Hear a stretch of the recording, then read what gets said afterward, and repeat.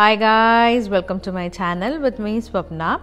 In this episode, let's see how to make garlic flavored masala puri.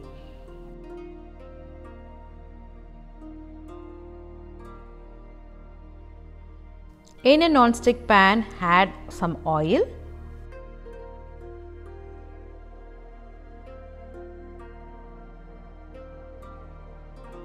Once the oil is hot, add some mustard seeds. Add some green chilli for spice, roasted gram dal, cashew nuts and peanuts. Mix all the ingredients together.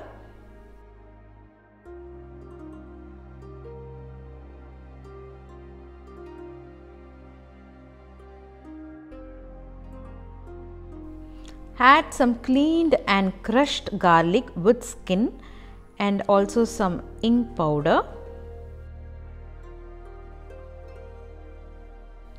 Fry all the ingredients together over the low flame and add half a teaspoon of turmeric powder and a teaspoon of chilli powder and mix well.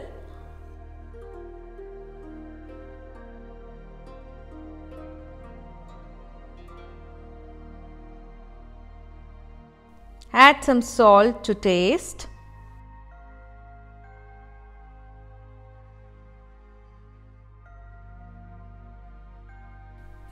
Add around 5 cups of puffed rice.